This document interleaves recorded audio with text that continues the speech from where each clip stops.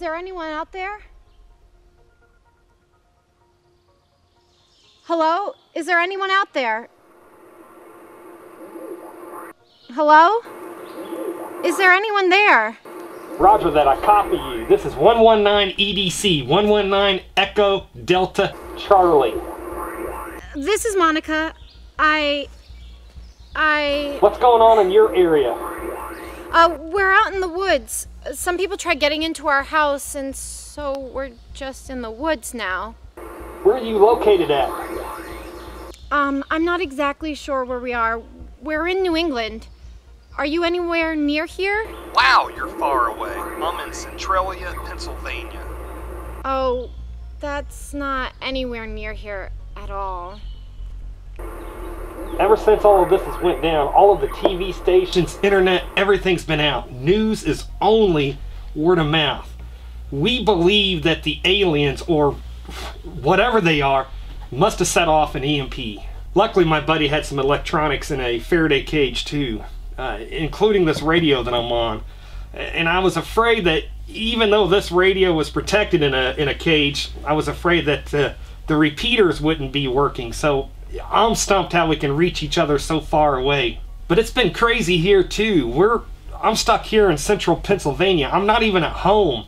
I'm stuck at a buddy's house. We were on a camping trip when all of this started making the news, and we at least made it to his house before all the cars and the electronics and everything else shut down. But we're hearing that the aliens targeted the government buildings and military bases, major bridges and stuff like that. But it's been getting, the people have been getting crazy. You know, honestly, after the initial attacks from the aliens, people are now more of the danger than what the aliens are. And let me tell you about what happened just yesterday.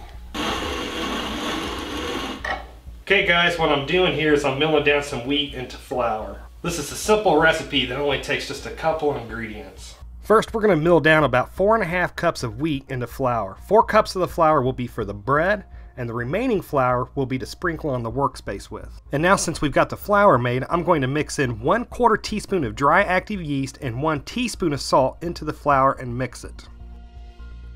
Now I'm going to mix in 1 3/4 cup of warm water, and I'm going to mix it until the dough is no longer sticking to the sides of the mixing bowl.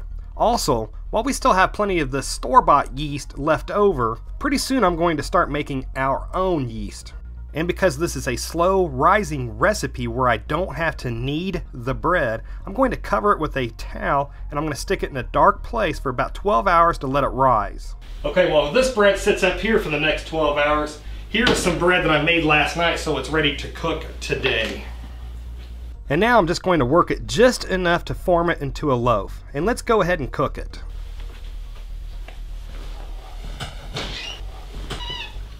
Now, about a half hour ago, I put our Dutch oven in the fire pit so it could preheat before putting the dough in. Now I'm just going to put the dough into the oven and put some hot coals on top of the lid and let it cook. Alright guys, we're going to let this cook for about 45 minutes. We'll check it then. We'll know when it's done because it'll have a hollow sound when we tap on it. Hey brother, how's the seedlings coming along for the garden? I was just getting ready to start some, and you guys want to come in and help? I'll show you what we got going on. Excellent. Now, luckily, we'd already prepared and put back quite a bit of food for long-term storage.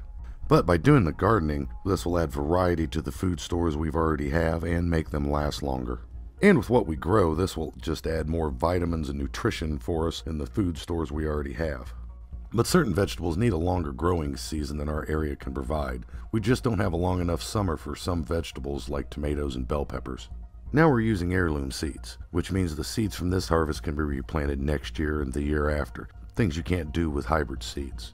And this will allow us to keep producing more seeds and more vegetables year after year, or until things get back to normal, if they ever do. So we're going to give these vegetables an artificially longer growing season by starting them indoors in small pots. Once it warms up, we can get them outside and transplanted. They'll already have a good head start. We don't have to worry about the cold nights. First, we'll just add dirt to the pots from the garden. These are pots that I just salvaged from friends and family who got tomato plants in them and planned on throwing them away anyway. I just saved them to reuse them for my own seedlings. And now we'll add 2 seeds to each pot, just in case one seed doesn't germinate and start to grow. And now we'll just place them next to the window where they'll get plenty of sunlight. And then we'll add a little water and stand back and watch them grow. And once they do, we'll get them transplanted out into the garden. Excellent, guys. While you guys are finishing up here, while the bread is cooking, I'm going to go out to the shed. I'm going to get a couple buckets for that second water purifier that we need. Good, okay.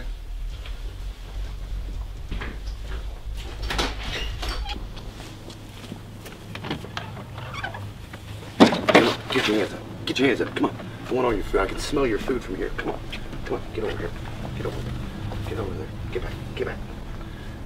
Man, I can smell you cooking something. I want it, and I want everything you got in the house, or I'm going to put one right in your head. Do you understand me? Do you get me? Hey, man, I don't want any problems, man. I don't want any problems. I'll give you whatever you want. Give it to me now. Come on, let's go. Hey, man, you know, he went out there by himself. I think I'm going to go check on him. Yeah, do that. I'll get this finished up, and I'll see you out there in a few. All right, buddy. Be right back. All right.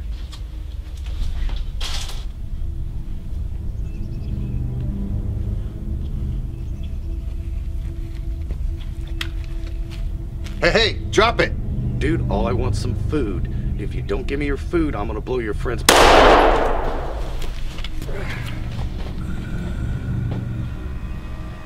What's that sound? Where's it coming from? I don't know, man, but it sounds like it's all around us.